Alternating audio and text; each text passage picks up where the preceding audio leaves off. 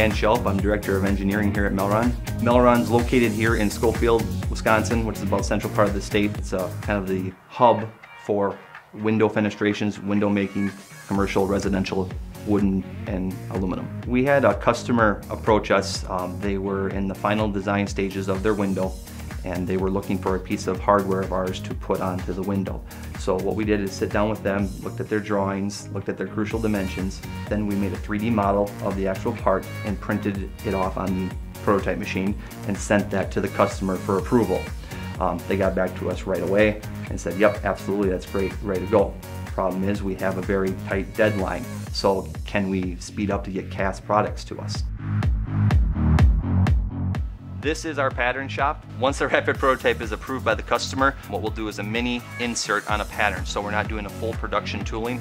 We will actually throw, in this instance, a left and right handle on a mini pattern, mount that into a match plate, which we will then cast to get actual physical cast samples of the part to then send to the customer for approval.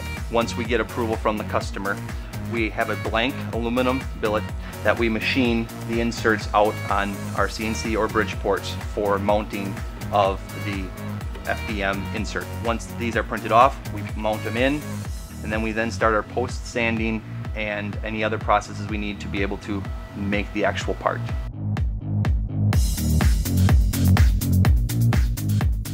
The challenges with the traditional method were that you had longer lead times and you were pretty much set on what you had with your match plate because it's being machined out of aluminum, where with the plastic you're set, but at a very low cost we can then reprint something off, change our parting lines, change where we're putting gating in very effectively. With that particular project for the FDM, we saved about $3,000 per pattern, as well as about 2 to 3 weeks actually of lead time on the actual production tooling.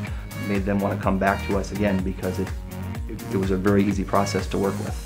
By using the FDM machine and material, it's really revolutionized how our business is. Being able to adapt quickly and provide a cost-effective part is instrumental in us going forward.